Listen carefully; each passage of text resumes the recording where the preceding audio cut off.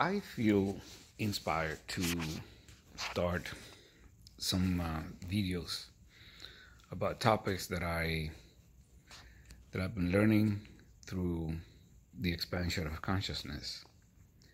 And just to begin, I'm gonna share one that is a pivot on my expansion.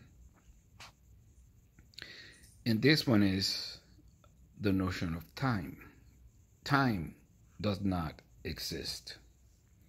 However, when I said that to one of my boys, one of my sons, the reaction was quite emotional.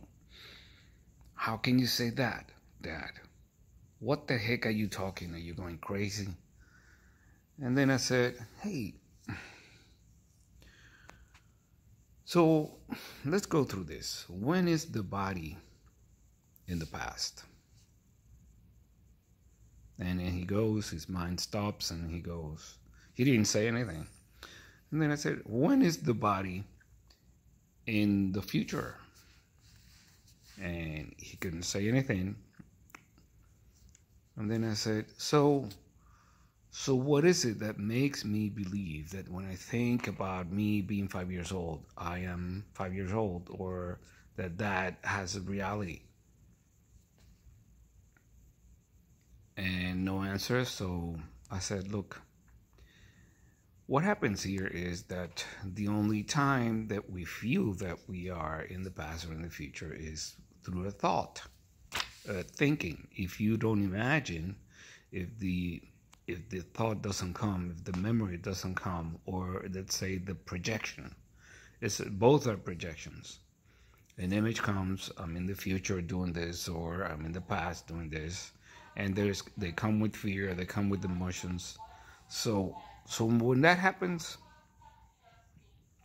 we're never in the past. The best metaphor that I see is a computer. Say that I create a program in a computer, and I created the program 5 years ago, and it's still there. The program runs when something happens anytime. Something happens now, the program is going to run, which is absolutely simple.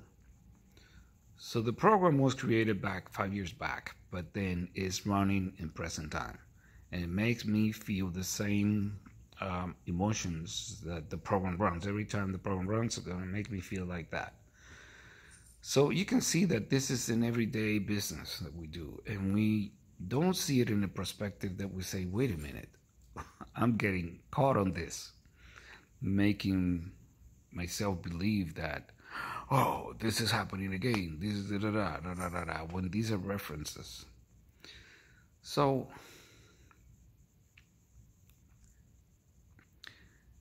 when I say time does not exist, we're not talking about the logical time, that today and tomorrow at 8 a.m. I have to be there.